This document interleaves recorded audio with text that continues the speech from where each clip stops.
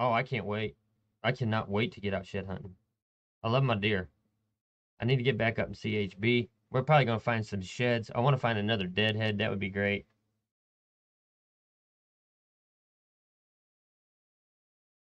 Caitlin Moss found a tiny shed, but she's down south.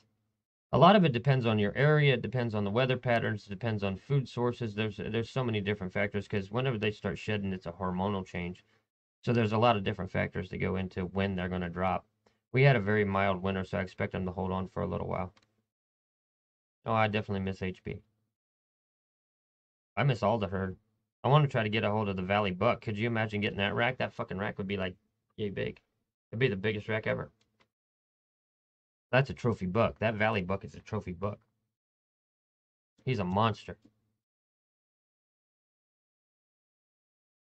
Oh, yeah. Yeah. It's a competition. HB's Woods is a competition because HB stays on public land. He's a public land buck. So there's a lot of hikers that go through there, and there's a lot of fucking shed hunters up in that area. Toss the coin to your witcher, oh valley of plenty, oh valley of plenty, oh. Toss the coin to your witcher, and friend of humanity.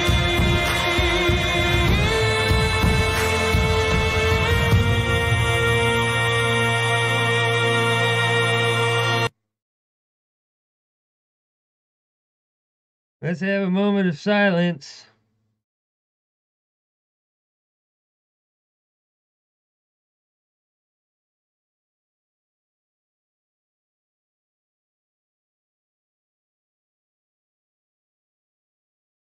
Jesus Christ, Sean. You know, my birthday's coming up. My birthday's coming up next week. We're going to do a birthday beer bash. Corporals Corner, thank you very much. I appreciate it, man. That's going to be a big-ass fucking steak. And I'm going to name it Joe and eat it. We will get together soon, brother. I promise you. Jesus Christ. That's the biggest fucking super chat I've ever seen. Glory whore. God damn, boy. Thank you. We're gonna.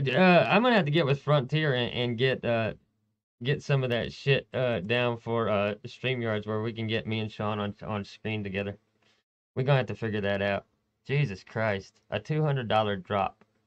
He saw me drop $100 for Kate, and then he goes and drops $200 on me. Now I'm gonna have to up that ante. You see, there's a bit of prick waving going on here. Steak and bacon and shrimp.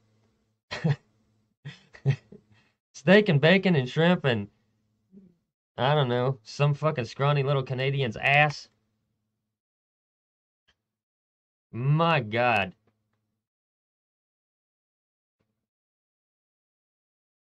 Corp's gonna do, you could bet your ass he's gonna drop another fucking video this Sunday. Did you see that shit he pulled last week?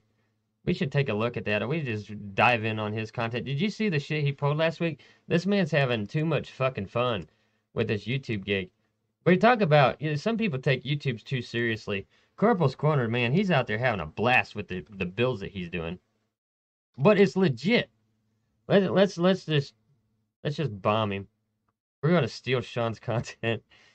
We're gonna get a copyright strike for stealing Corporal's Corner's content right now. 5 days ago, this man, let me get this shit up. Okay, look at this heart attack. Starts off like this. But look at this shit. Let's get to the shit. I mean, okay. This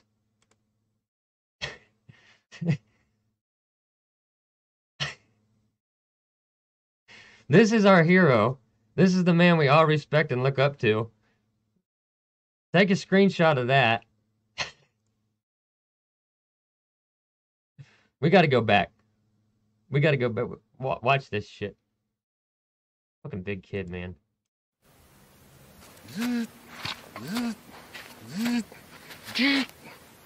Groovy.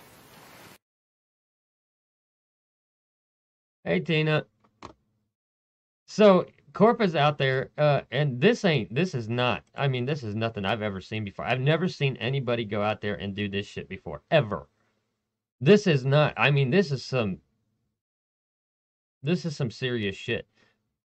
What's fucked up about it is this is like post-apocalyptic things. You remember a couple years back whenever we was talking about doing like some steampunk type shit? That's what he's doing right here. This is some post-apocalyptic Mad Max type shit that he's got going on here. This is shit hit the fan 10 years after shit hit the fan. And he's just recycling this garbage heap into a legit shelter. And making fucking stupid faces like that. We got the best pause moments. Like, we're just skipping through the video now, and we get the best screenshot. I'm gonna screenshot this shit. Yeah, all of his videos is cool as shit because he's thinking outside the box. This isn't rinse and repeat shit. And he's having too much fucking fun. But while he's having all this fun, as far as the creative process goes, it's a legit survival shelter. You don't want to be sleeping in that fucking house. That thing could come down at any time. But I mean, look at the structural integrity of anything that he puts together. So he's out there having fun, and it's inspired by these very fucking whimsical things, and just having fun with it. But at the end of the day, this is a legit survival scenario. You know what I mean? Oh, I do too. And I cannot I cannot, even as much as I watch him, and I watch some of his videos several times over, to figure out how he comes up with a different idea every fucking week.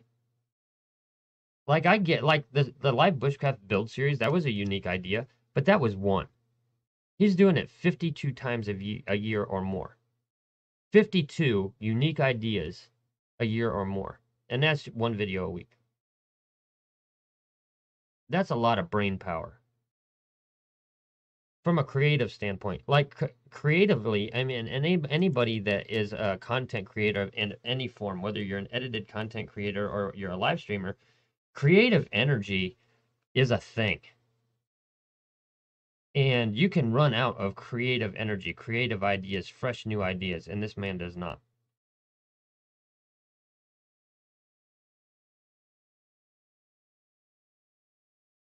It was insane. To be able to see a trash pile, see potential in garbage. Jesus Christ.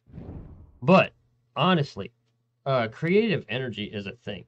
And that's why you're seeing a lot of channels fail, because they run out of creative energy. It's not that they lose motivation or that they're frustrated over analytics. It's because the metaphysical energy, the creative side, the muses are not there anymore. They just don't know what to do. And that is a struggle a lot of small channels run into.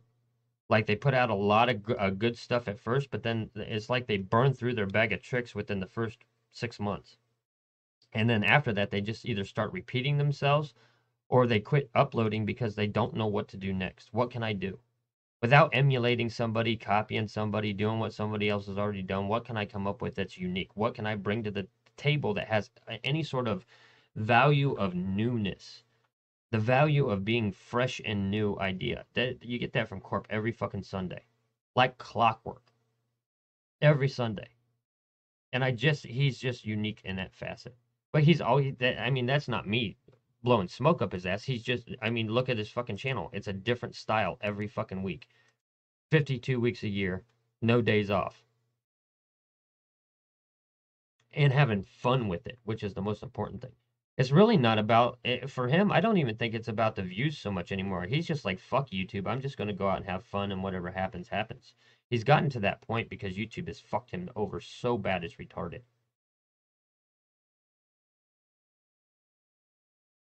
He gets about a quarter of the views that he deserves.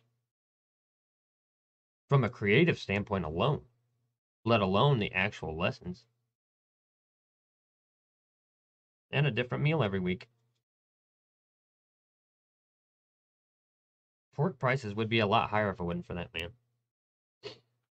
Supply and demand. So yes, from a creative standpoint, it's very difficult to come up with something new all the time. It's one of the reasons that I pay. I like as far as my streams goes, this is community news. There's always something happening. Somebody either did something epic or somebody did something fucking stupid. That's easy content.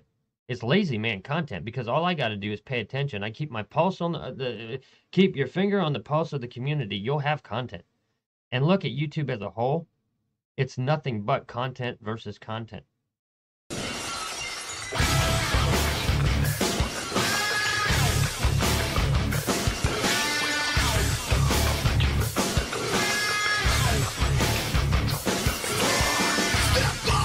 The next one, they're not gonna kill you. Don't believe it, but the betting that